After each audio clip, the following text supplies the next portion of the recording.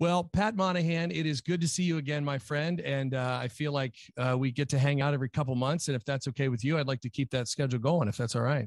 I love it, Jeff. Yep. It's always good to see you.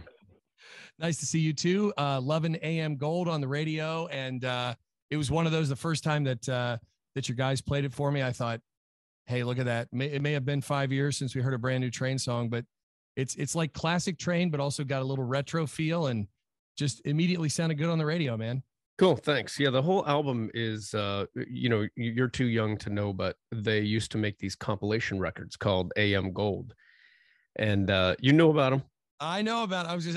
I wish I had one back here because as soon as I saw the title, I'm like, oh, I know exactly what that is. So yeah. So the whole album is like a throwback, and it's like a compilation of like yacht rock meets, disco meets R&B, and the whole album is kind of like that. And that's why I thought that this would be a good time to finally tour with our friends Jewel and Blues Traveler. We've known each other for 20 some years, and with this kind of throwback album, maybe have a throwback tour and join each other on stage every night, and it'll be a lot of fun. Yeah, what a great tour, and we're so excited. It's obviously all over the place. And we're looking forward to, hopefully I got a chance to see you last summer, and 20th anniversary of Drops of Jupiter, which has to kind of blow your mind. But man, what a killer show that was last summer. Yeah, it was a lot of fun to be able to go out. We did 25 shows and thought that every one of them would get canceled, and none of them did. And while we were out, so many tours were going away, and we were just holding our breath, hoping that people were going to show up, and they did. It was a full house every night, and people had a good time. And I think this year will just be a bigger, better extension of that. Yeah, and I think you hit it on the head, because you guys went out like exactly at the right time, because I think it was like August-ish or whatever. So I think the first live show I saw was in July, and like end of July. And so there was this euphoric feeling, right, at the end of July, like we're back, we're out, we're seeing live shows. And a couple weeks later, I saw you guys. I was like, this is great, everything's back. And then it just wasn't. It wasn't. Yeah, I think this summer is going to be a lot different. I think things have really mellowed out, and people are feeling safer and happier. And I think that the realization of live music being as important as it is to humans. And, last week I was referring to like Tom Petty and Prince. And, I was telling people, like, if you're not going to go see Train and Jewel and Blues Traveler, go see somebody. And then Taylor, Pat passed away this weekend. So the blues, the whole idea with the Foo Fighters, and, you never know when you'll be able to see your favorite things again. So, go see them. It's moving. It's a human necessity. Totally agree with you, Pat. And speaking of which, Taylor Hawkins, obviously we were all shocked over the weekend to learn of his passing at 50. Did you have a lot of occasions to run with the Foo Fighters? No, I didn't. I've met Dave Grohl several times. He played drums with us at the Howard Stern birthday party years ago, and but I never got a chance to hang out with Taylor, but I hear nothing but great things about him. Yeah, certainly a lot of people are sharing the love on his passing. So back to the tour, which is fantastic. I mean, when I first saw Train, Jewel, Blues Traveler, you're like, oh man, it's just going to be a night of greatest hits. And it's been a long time, and I've thankfully seen you guys a few times over the recent years, but I can't remember the last time I saw Jewel and Blues Traveler. And so you guys have known each other for a long time. Yeah. I mean, Jewel and Train are managed by Crush Music. And so it was easy and fun to connect and sing on each other's albums. But also, in the world of music, you find quickly who the people are that you can hang with. And they're easy. Like, they're easy to be around. It's not a bunch of drama. And so it's just going to be a fun tour. In fact, Jewel's only question to me, she texted me like a month and a half ago, are there going to be any kids out on tour? And I was like, yeah, my kids come out, and other people. And she's like, awesome. And that's all she cared about. Like, that's a pretty great question. Yeah, that's a really great question. How old are your kids? I have 4 kids. I have 2 older ones that are 28 and 25 and or 20, 29 and 24. And then I have a 13-year-old and a 10-year-old. Nice. So they're keeping you young, right? Yeah. How about you? 26 next week and 22. Nice. Wait, college in 3 weeks. They're keeping you old. They are. They're keeping my bank account old. Well, actually, yeah. I should say my oldest one just got married a couple years ago, actually. So she and her husband are doing really well. But yeah, my 22-year-old graduates from Grand Canyon University out in Phoenix in a couple weeks. And oh, that sounds fun. That's a good place to go. Really neat place. We vacationed out there for like 10 years. So it's such a great place. We fell in love with it, and she wanted to go back out there to school. So from Ohio to Phoenix is kind of a little bit of a weather upgrade. It's a weather change for sure. Yeah. That's for sure. Hey, with all the, I wanted to ask you, you're still in San Francisco, yes? I live in Washington State. My wife is from the Seattle area. Okay.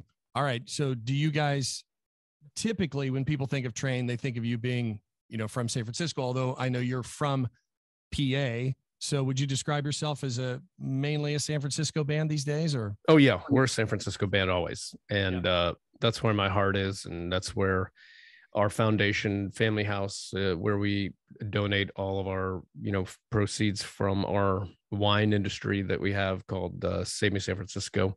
Yeah. We started making wine just to give, a taste of San Francisco to Train fans, and millions of bottles later. And Family House has grown from, 12 rooms to 80 rooms that are full every day with families that really need their help. That is amazing. I love hearing, especially something that started as just like a fun little idea turned into something so cool. For people watching and listening, how can folks learn more information about that organization? Oh, you can just Google Family House. But if I were you, you can look into your own region or your own community. Every community has something like it. It's kind of the foundation of like the Ronald McDonald House, which houses lower income families whose children need help because they have to go to a certain city to get the right kind of care.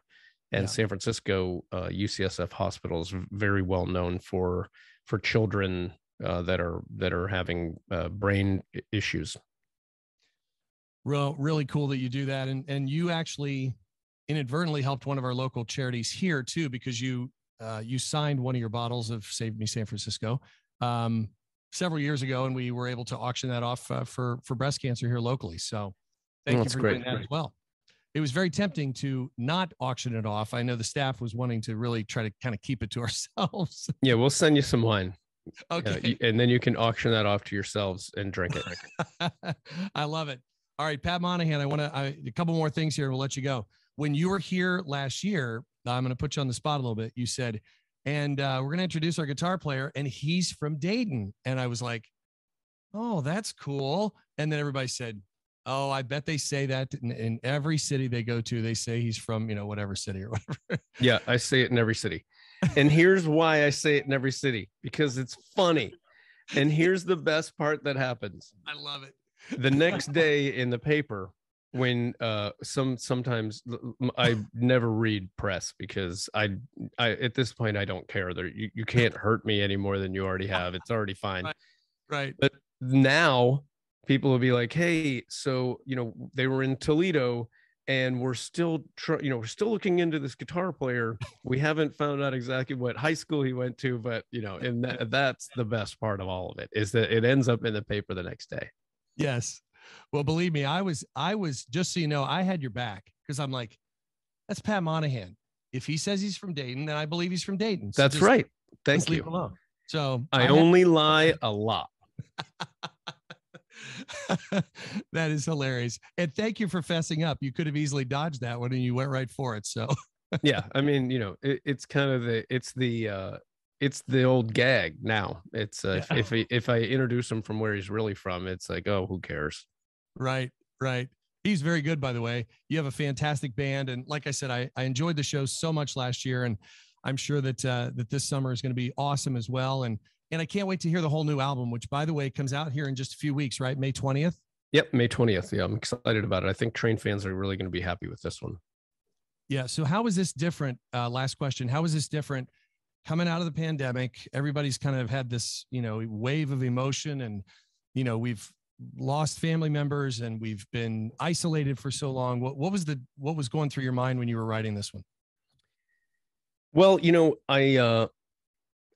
I was asked by a certain Train fan that has known me for a long time to get back to writing sad songs because not everybody's as happy as me, and I took that to heart. It meant a lot to me, and so there's plenty of sad on this record, and it's never without hope, but there's a lot of reminiscing about what it's like to not be wanted or not be loved, and that's the idea of AM Gold, the song, is it's an age old problem that even I still struggle with, which is self-love. So I think that the whole record has a lot of emotion to it, and a lot of different stories of truth of my life, and I think that that woman is going to really be happy with these sad songs. I know that.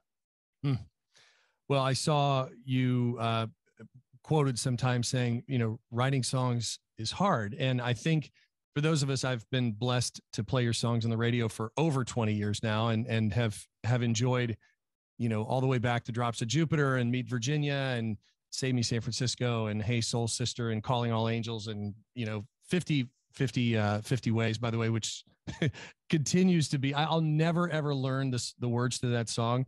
Just when I think I've got it right, I'm doing the verse before, or the chorus before, or whatever. But anyway, such great songwriting. It is hard to write a song, and yet you have done this successfully for so long. Most bands, have a hard time getting their first song even played on the radio, let alone having a 20+ year career. So obviously, you've had some amazing inspiration, but amazing ability to be able to put that into something that we all like and listen to on the radio.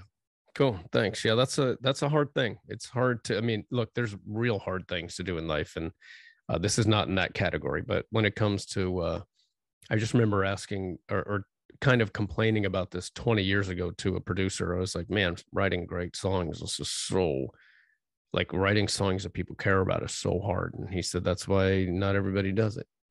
And that was as simple as that. Yeah. Well, that's pretty good advice right there. I'd say that's a solid way to look at it, but you've done it successfully. We're so glad you're still out doing it. And well, thanks. Me too. You guys and Jewel and Blues Traveler. AM Gold comes out on May 20th, but of course you can hear it all over the radio right now on Mix 107.7 and many other stations across the country. And we're glad you're back, Pat. That is for sure. And we look forward to seeing Train this summer, buddy. Thanks, Jeff. Yeah. Looking forward to seeing you and sharing that wine.